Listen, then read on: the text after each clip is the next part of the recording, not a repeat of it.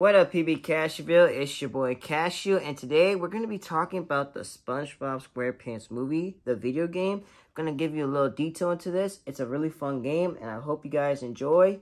Hit it.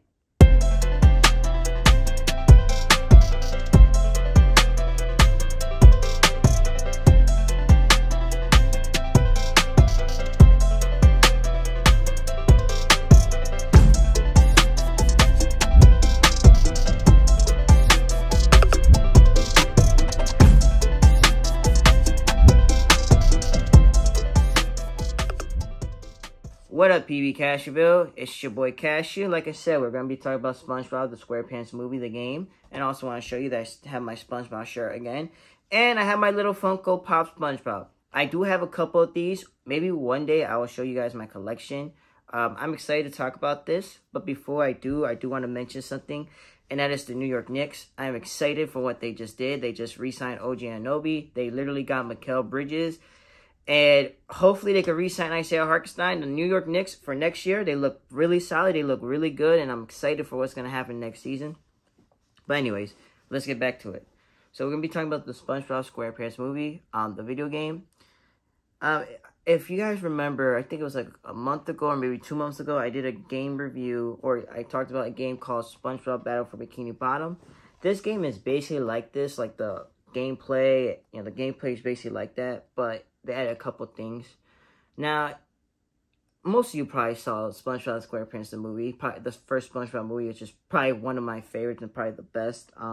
Well, this video game literally goes through everything. It goes through the whole story. And if you guys don't know the story, it's basically Mr. Krabs' rival, Plankton, he's the main villain, has a plan called Plan Z. And so basically in Plan Z, what he decided to do was he decided to take King Neptune's crown.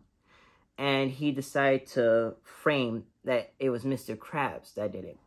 And so King Neptune gets upset about it. And basically, he gets upset. But before that, another thing too I forgot to mention was that in the movie is that Mr. Krabs made he has now two Krusty Krabs. And the second Krusty Krab, he was going to announce the general manager. Who's going to be the manager for that. And, SpongeBob was excited. SpongeBob thought it was going to be him. Just to find out it wasn't him, it was Squidward. And so SpongeBob's upset with Mr. Krabs.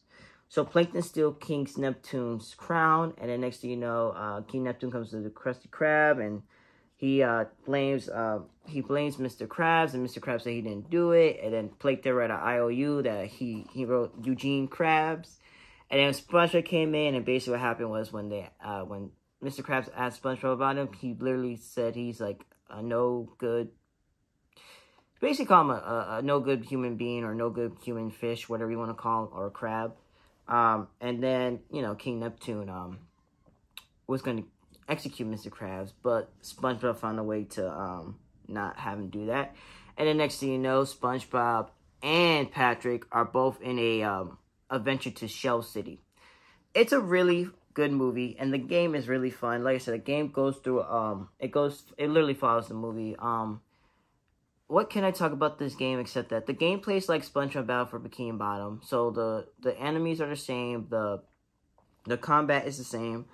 The thing that they did change a lot, because they did change a couple things. One thing they did change was instead of getting golden spatulas in SpongeBob Battle for Bikini Bottom, in this movie it's Goofy Goober tokens. Another thing they changed is the power-ups. Now you could upgrade your power-ups. So, for example, in SpongeBob Battle for Bikini Bottom, the way to, get an upgrade for, your health is you have to find this golden underwear. Well, in this one, you actually have to, you have to get these, weights or, these, money. Basically, you have to get money, and then it costs money to upgrade.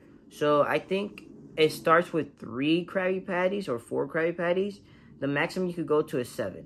Then you have 2 to 3 new moves, 2 to 3 moves that you can upgrade, which is pretty cool. And every time you upgrade the move, it gets stronger. I think that was pretty cool. Another thing I liked about this game is that the voice acting, everybody, they're back, the voice actors from the SpongeBob movie. Fun fact, I did not know that Scarlett Johansson, she's a main character in the movie. Her name is Mindy. I didn't know Scarlett Johansson was the voice actor of Mindy until I got a lot older, and I'm like, oh wow, I didn't know that. And then I find out that she's in the game, like she's voice acts Mindy in the game, which is pretty cool. Another thing they added was, I think was pretty cool, is that they added a driving missions. Because in the movie, don't ask me how, but in the movie they have a Krabby Patty mobile, and for some odd reason, if you know SpongeBob, if you ever watch SpongeBob, SpongeBob for some reason can't drive a normal boat, like a normal boat. But for some reason, he could drive this Krabby Patty mobile, mobile, which is kind of weird. I don't know why, but he couldn't actually drive it. So they do have that in the game, which is pretty, I think the levels are pretty fun. You had to backtrack sometimes in the game when you're missing, because, like I said, you have to get Goofy Goober tokens. Another thing I forgot to mention is, Goofy Goober tokens help you get the new power-ups. So you had to get like a couple Goofy Goober tokens, and then Mindy will tell you, oh, you have enough Goofy Goober tokens so I can teach you a new move. If you don't have enough Goofy Goober tokens, sometimes you have to backtrack and get some more. Which some of them are not hard, but there are some that you do need the power-ups to get them. So that's another thing. I'm trying to think of what else I could say about this game, because the game is fun.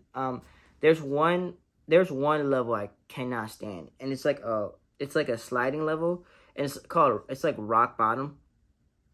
It's the rock bottom sliding level, and I can't stand it because it's just, to me, it's annoying. And trying to get all the Goofy Goober tokens, it could be challenging in that one, because you have to go back and you have to beat a specific time. And there's one time where it's just so hard to beat. You have to like go through every corner, try to find every shortcut, and it's a pain in the butt to do.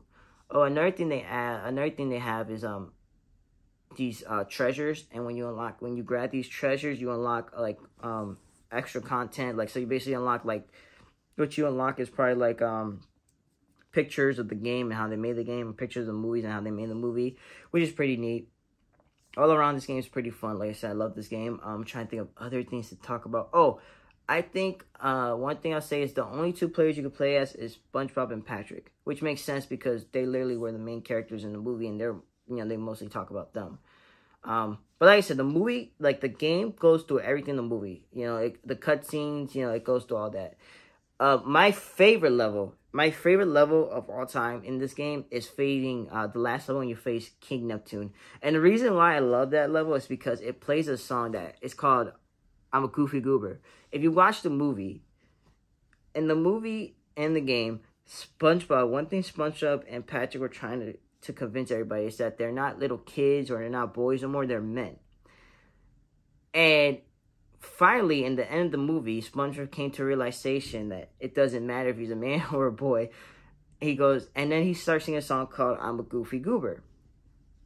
And that is probably one of the fun songs to sing, but I liked it because it's when you play the final boss, which is King Neptune, they play that song while you're fighting him. And I think it's pretty interesting and pretty cool. I really did like that. I thought that was pretty cool. Another thing about this game that I really liked was, there's a lot of things that I liked about this game. Like I said, the voice acting is cool. I think another thing I think was pretty cool was the way they designed the enemies. Like I said, it's the same as SpongeBob Battle for Bikini Bottom. They added a couple of different things. The gameplay's the same, but a little different stuff. And all around, this game was great. And I love this game a lot. There's like a couple of SpongeBob games. There's another SpongeBob game that me and my sister and my brother played a lot. I think it's called like SpongeBob Lights, Camera, Pants, or something like that. Which one of these days I will do a review on that, or we'll talk about it. But that game was pretty fun. Me in this game, I can't remember. I think, it's a one-player game. You can't play two players. But playing this game and my brother watching me, or when or vice versa, the other way around, my brother used to play and I used to watch it. It was pretty fun. We used to have a good time, laugh. Most of the games that I played in a PlayStation 2 and Xbox 360, my brother played with me. Like, if we played two players, we played it because, we just used to play games a lot. But now it's a little different. I hardly play video games like I used to.